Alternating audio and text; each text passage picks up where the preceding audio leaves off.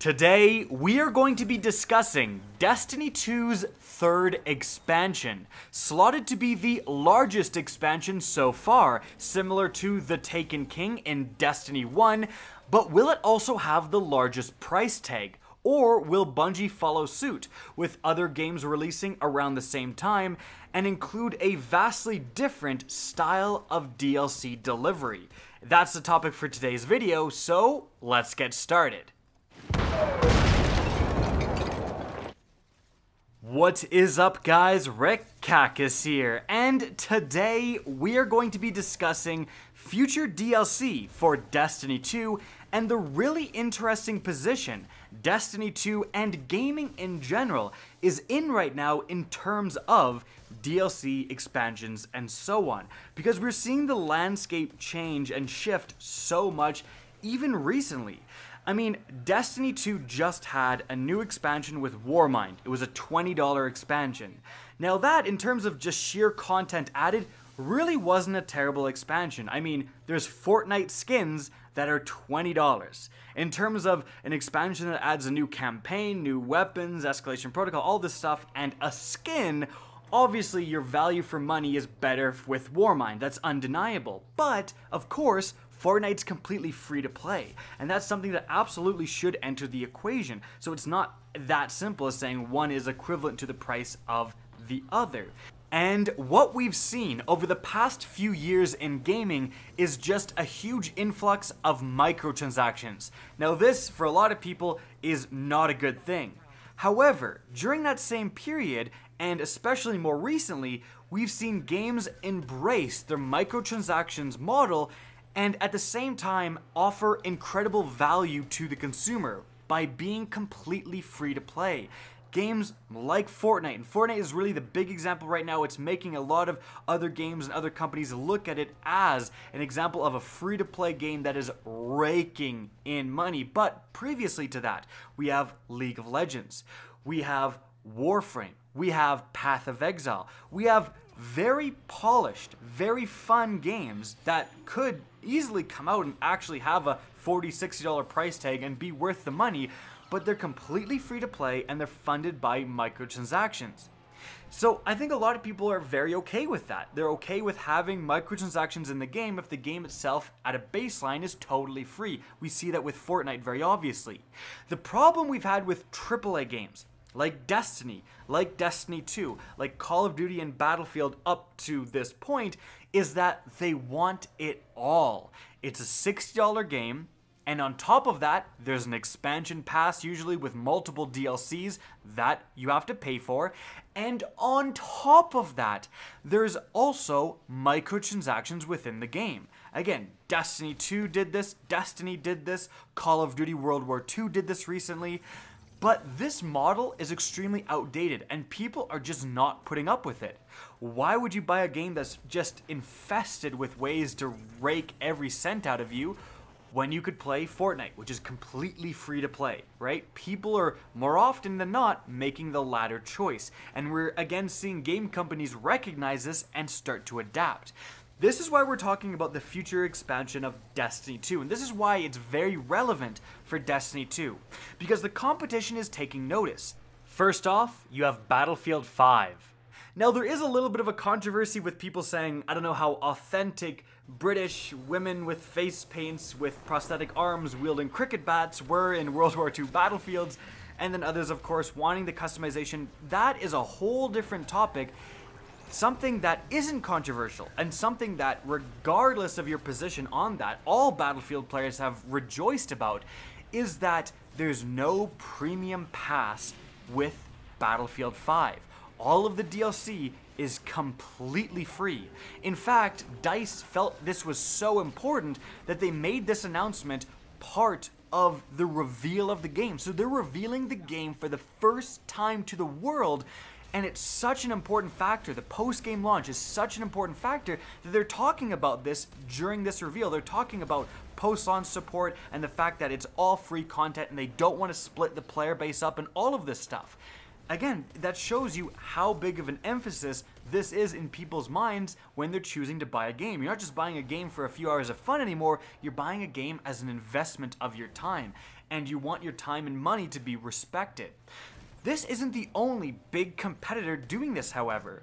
Black Ops 4 also recently got announced, and although they didn't go into their post-launch DLC model, a lot of people noticed that there is 0 Seasons Pass available to pre-order with Black Ops 4. And this is the first time since Seasons Passes were introduced into the Call of Duty franchise that this was the case. Every other time a Call of Duty game was announced, it was always available to buy for the special edition which came with the Seasons Pass. Every single time. So the fact that Black Ops 4 doesn't have a Seasons Pass available to purchase, a lot of people are saying, well, this is pretty clear. Black Ops 4 is also going the way of Battlefield 5 in the sense that it's going to provide free content to keep the player base together, to respect people's time and money, and they're funding the post-launch support via the microtransactions they're going to have in the game anyways. And generally, I think a lot of players prefer this. I know people don't like loot boxes and don't like microtransactions, and frankly, neither do I really, but I'm willing to have some Call of Duty loot boxes in the game and have free DLC because of that. Heck, they're already in the game, they're not going anywhere. It's ridiculous that in World War II especially, that's rife with loot boxes, they still want to charge you for the DLC. So making the DLC free, I think a lot of people would be more accepting of the loot boxes. Again, it's not a perfect solution, don't get me wrong, but it's undoubtedly a step in the right direction, and it's certainly better than having all 3 things with the paid game, paid DLCs, and microtransactions. So how does Destiny 2 come into the mix? I've been talking about a lot of other games so far. Well, that's kind of the point. September is going to be when Destiny 2 launches DLC 3. We know this for a fact. And again, we know based on evidence, based on Bungie accidentally admitting it's going to be a Comet expansion, which generally means for them that's a larger size expansion, that it's going to be very hard for Bungie and Destiny 2 to justify a $40 expansion in a game that's not doing so well. Even though I think Warmind was more of a positive than a negative, certainly, and much better than Curse of Osiris, Destiny 2 is undoubtedly still struggling. It has a lot of work to do to gain the player base back. So a struggling game that wants to charge another $40 for a large expansion that undoubtedly is going to promise to fix everything, but at the same time where its competitors with Battlefield and Call of Duty are offering completely free post-launch DLC, that's a hard pill to swallow. And therefore, it may actually turn out that Bungie can't justify this, that a $40 expansion just won't fly. They do the market research, they do some surveys and realize, wow, no one's gonna buy this expansion. Because you're not just trying to please your player base. The thing about Destiny 2 is that the player base is already gone. You're trying to get your player base back, and you're not gonna do so, or at least it's gonna be very hard to convince them, hey, come back to this game that you left because of its problems. We fixed its problems, but you've got to trust us and give us $40. I really don't see that working very often. And therefore, I really don't think it's that ridiculous to imagine that Bungie may make this next expansion, may make expansion 3 completely free. Because it already has Eververse, it already has in-game microtransactions enabled. And they could frankly ramp up Eververse a little bit if they did make this DLC free, and future DLCs after that even free. I think people would be okay with stuff like the Iron Banner emote that just happened if we were getting free expansions. Free expansions would also undoubtedly help in the goal of gaining the player base back. It's very easy to convince someone to come back and try the new, improved, fixed Destiny 2 if, hey, just reinstall, man. The DLC is free, just install it, right? That is a very easy pill to swallow.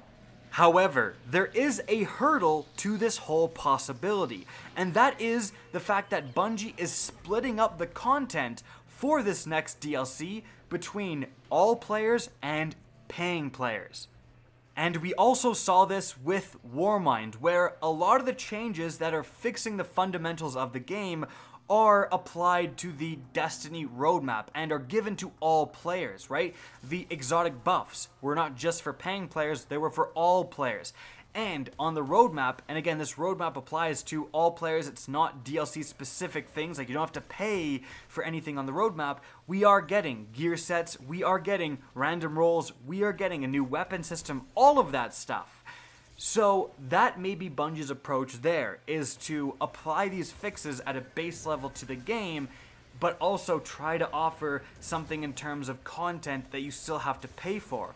But with that being said, it's going to be hard to justify a $40 Taken King style expansion when a lot of those fundamental changes are free, right? The Taken King originally, it also redid the weapon system.